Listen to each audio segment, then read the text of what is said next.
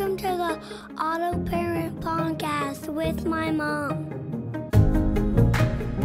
Hello, and welcome to the AutoParent podcast, episode 33. It is so good to be back with you on the airwaves today. I hope that you are having a good week so far. I have so much to tell you, and I'm so excited. The first thing I want to tell you is that you are absolutely 100%, a million times not going to want to miss our next episode. Don't get me wrong, I hope you stick around for this one because it's going to have some good stuff, but episode 34 is going to knock your socks off. And I'm not just like saying that, and trust me, I'm not overselling it. I have been so excited to release this episode since we recorded it, and I cannot wait for you to find out who our special guest is and what we talk about. It's amazing. Did I mention it's going to knock your socks off? Because it's going to knock your socks off.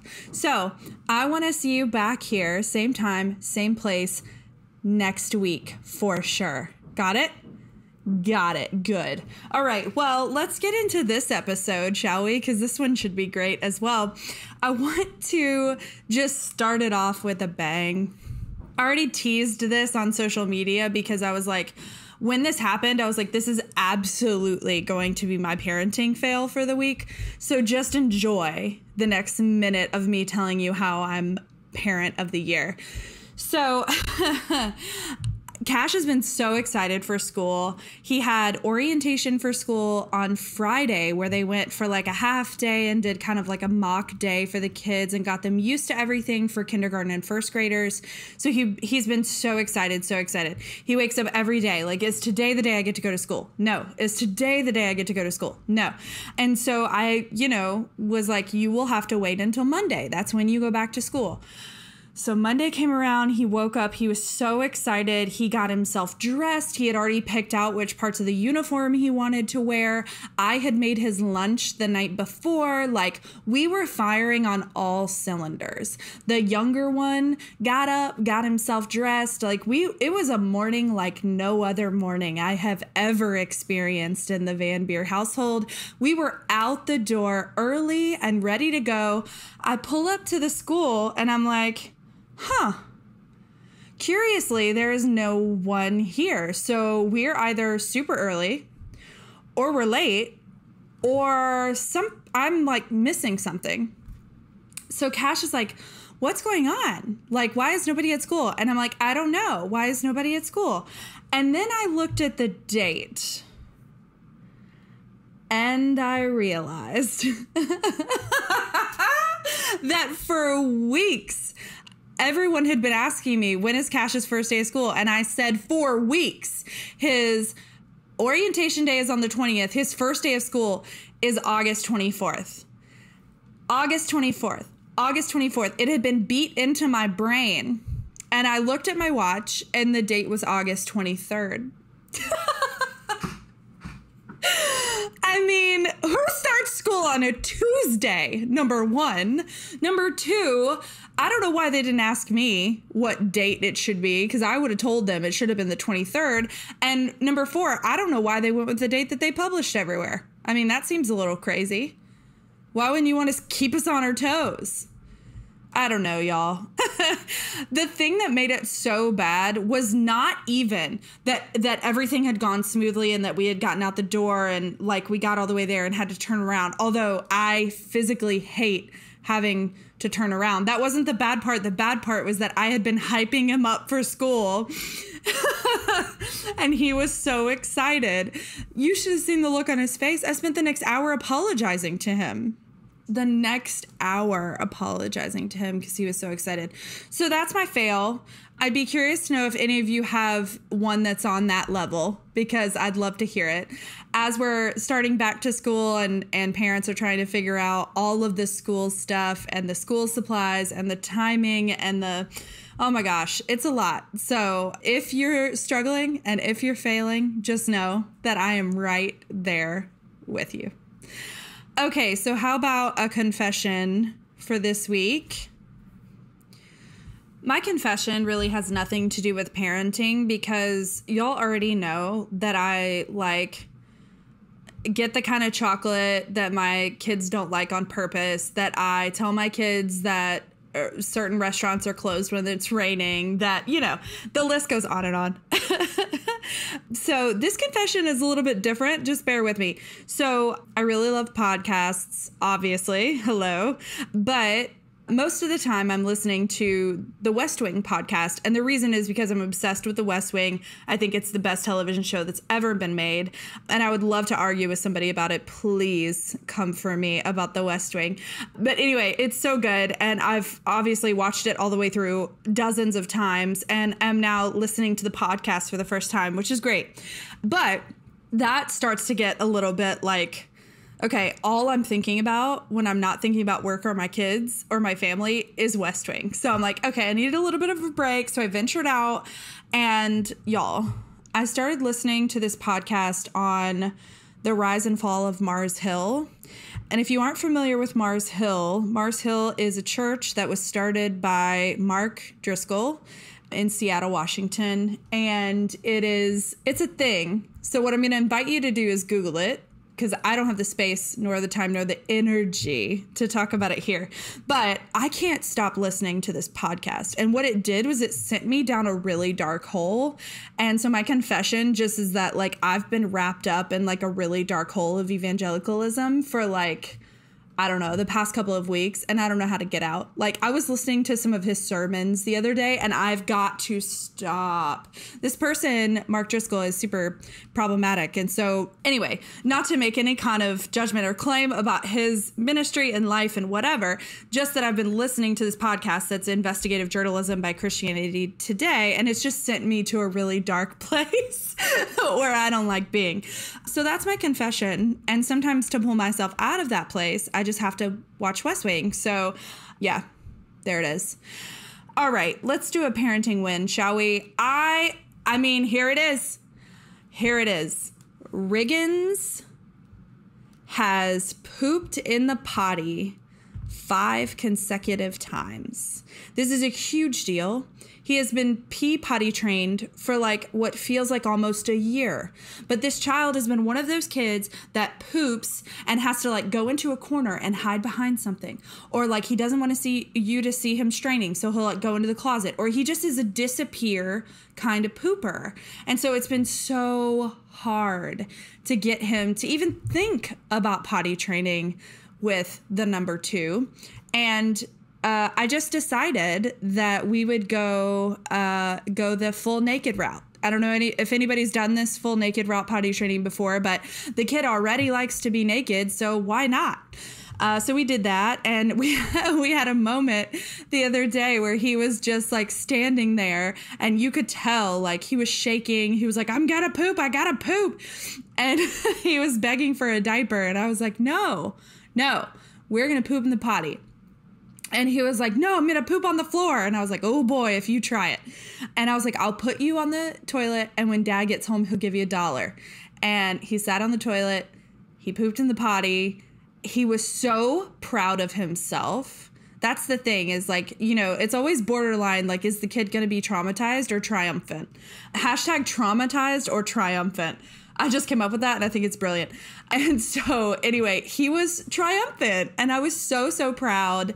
And it's a huge moment. It's a huge moment because this is the last kid. And you know what that means when those diapers go away? Ooh, huge. So I celebrate that today. I would love to hear some of yours.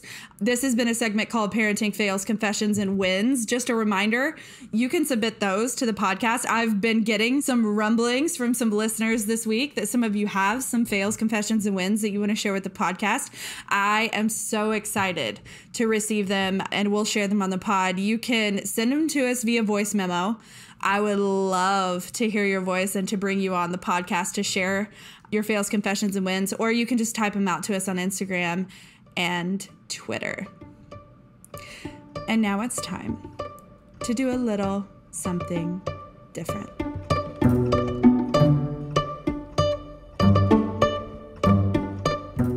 Now it's time time for our Get Real segment, where each week we take the lectionary passage and get real. So, speaking of something different, I thought we would do something different. The lectionary text for this week, or at least the epistle reading, is Ephesians chapter 6, verses 10 through 20. And this past Wednesday, I was the presider at Evensong, and I wrote a little bit of a homily for this particular text that feels so important right now that I thought I would share that with us. So let's read the text from Ephesians chapter 6, verses 10 through 20. Here it is in the New Revised Standard Version. Finally, be strong in the Lord and in the strength of the Lord's power. Put on the whole armor of God so that you may be able to stand against the wiles of the devil. For our struggle is not against enemies of blood and flesh, but against the rulers, against the authorities, against the cosmic powers of this present darkness, against the spiritual forces of evil in the heavenly places. Therefore, take up the whole armor of God, so that you may be able to withstand on that evil day, and having done everything, to stand firm. Stand, therefore, and fasten the belt of truth around your waist, and put on the breastplate of righteousness as shoes for your feet. Put on whatever will make you ready to proclaim the gospel of peace. With all of these, take the shield of faith, which you will be able to quench all of the flaming arrows of the evil one. Take the helmet of salvation and the sword of the Spirit, which is the word of God. Pray in the Spirit at all times, in every prayer and supplication. To that end, keep alert and always persevere in supplication for all the saints. And the author says, pray also for me, so that when I speak, a message may be given to me to make known with boldness the mystery of the gospel, for which I am an ambassador in chains. Pray that I may declare it boldly, as I must speak. There's a theologian whom I love who says that if he were to rename the Bible, he would call it Welcome to the Struggle. And it's not hard to see why. The scriptural story begins in chaos, which is then called into creation and given the gift of covenantal relationship, which then falls into crisis, necessitating more covenants, plural, because our people of faith tended to want to drive in the covenant lane, but would often get distracted and swerve into the crisis lane, where we would try, but fail, to avoid kings and conquering and exile and power grabs and innocent death and other embodied traffic cones in our story. And it's not as if the road workers / mouthpieces of God didn't try to warn us. They did, with their signs and with their shouts. But alas, we continued. This is, of course, when Christ incarnated. And after following Christ and living alongside Christ for many years, another crisis happens. And from the life, death, and resurrection of Christ comes the creation of the church, and thus a calling to go into the world and call more disciples. And it's a struggle. And this goes on forever and ever as it is folded into the already and the not yet of the coming reign of God. So I don't know. The Ephesians invitation to suit up in armor makes a little bit of sense. What do the Ephesians, though, need to be prepared for? The author says to stand against. You might say to stand firm. An invitation to discard flexibility, malleability, and bendability as a virtue, and to prepare and brace for the ensuing struggle, whether it be a struggle of mechanics or systems, or whether it is internal or external or of cosmic proportions. Preparation is key. Because if we don't have the right tools or mindset or training or connectedness to community, instead of standing firm, we might just get stubborn. And that's different. Standing firm gives the struggle meaning and purpose. Stubbornness gives the opinion about the struggle meaning and purpose. I need to say that again. Standing firm gives the struggle meaning and purpose. Stubbornness gives the opinion about the struggle meaning and purpose. So the author here is saying, look, it's a hard road ahead.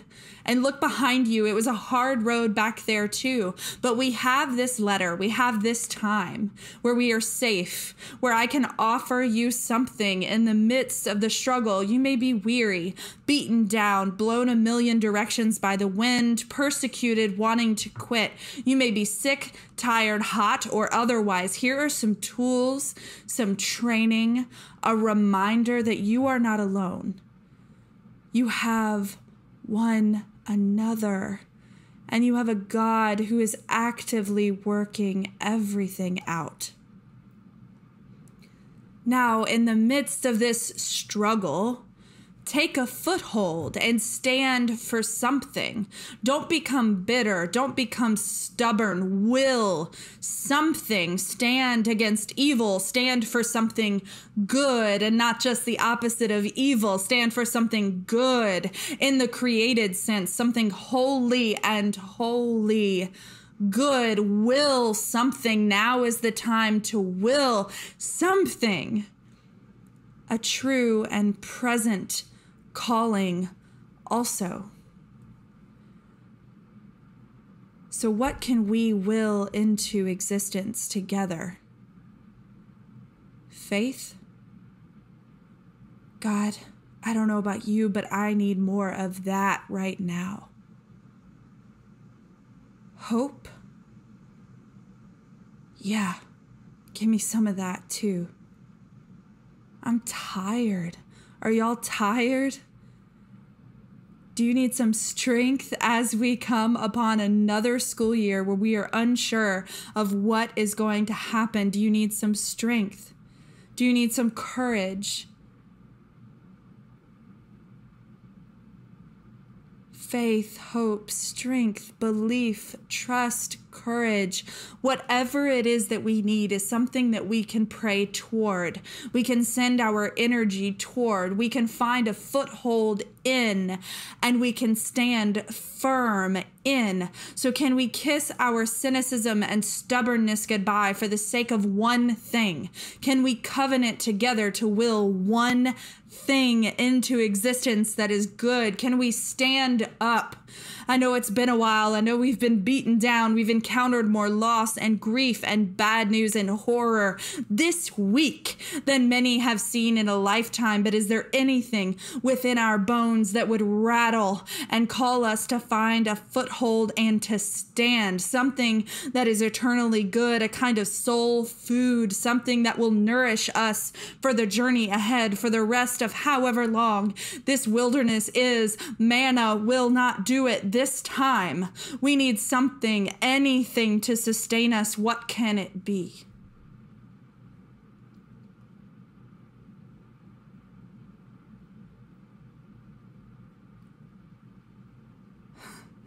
I'm feeling the Spirit move in this moment, and I want to say, let's just take a moment and think about actually answering that question. What can it be?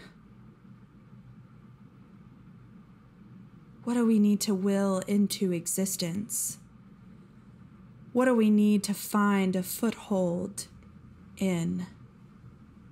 Is there anything that can help us stand up?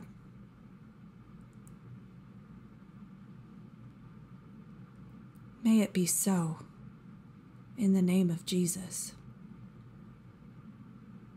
You know, when we moved into our new apartment,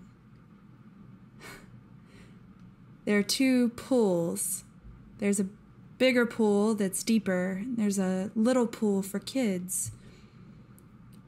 And when Riggs approached the smaller pool for the first time, he had never encountered a pool that was his size. So he put on his life jacket. He got into the water. He kind of got a little bit overwhelmed and started floundering and moving his arms and got a little bit scared and didn't know what to do and couldn't find me. And I was just thinking, he doesn't know he can stand up. And I took his head And I put my hand under his chin, and I lifted his chin, and I said, Riggins, look at me. Look at me. You can stand up. You can stand up. He just didn't know. He didn't know that he could stand up. And maybe some of us don't know that we can stand up. But imagine me taking my hand and putting it on your chin and lifting your head up to look at me. You can stand up. You can stand up. And you know, standing up, it didn't actually make all of Riggins' pain go away. What it did was it gave him some courage to try some new things, and that caused him to get a little bit hurt. He skinned his knee. He slipped and fell. But he knew that no matter what happened, he could stand up. And the same is true for us. So imagine God covering you with God's love and grace, with a blanket of comfort, and saying, I'm here. Find a foothold. We'll do this together. May it be so. In the name of the one holy, true source of comfort and life in the world, may it be so.